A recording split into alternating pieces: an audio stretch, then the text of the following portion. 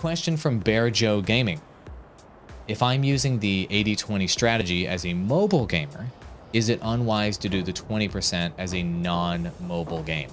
So I would tell you that if you're within the niche of mobile gaming, I've made 200 or so mobile gaming videos myself.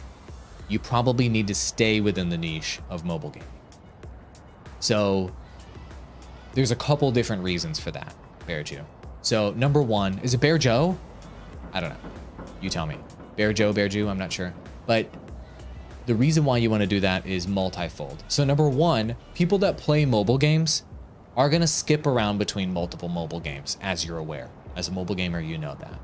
And so you can actually capture the general mobile gaming audience a lot easier than you can capture, let's say, the console gaming audience, right? Console gaming is way too wide of a category to even tap into, really, right?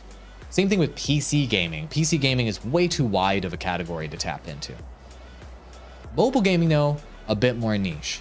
People that play mobile games, they usually play the latest thing. They will play other games within that genre on mobile and at least try all of them out. And so sticking with mobile games only, if you make a mobile gaming channel, makes sense. I would not expand beyond the mobile game.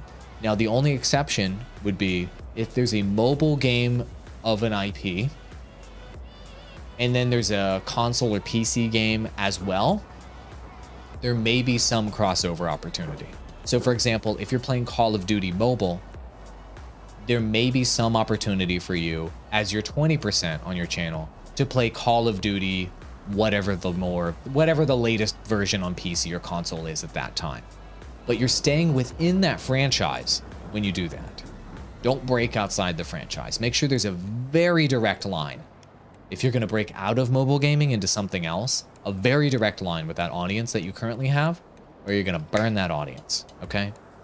And for everybody that's watching right now, if you haven't already followed on Twitch, follow. These are free coaching streams every freaking weekday, okay?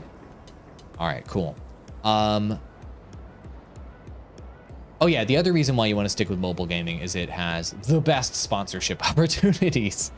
Raid Shadow Legends will pay you $1,000 a video without blinking an eye, okay?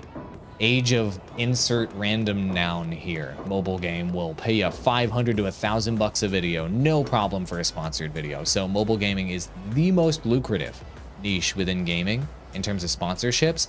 And if you're trying to go full time, you need lucrative sponsorships to help pay the bills. You ain't gonna make all that money through Twitch bits and subs and crap. You need to get sponsorships to supplement that revenue. Mobile gamers have the best opportunity to get sponsorships.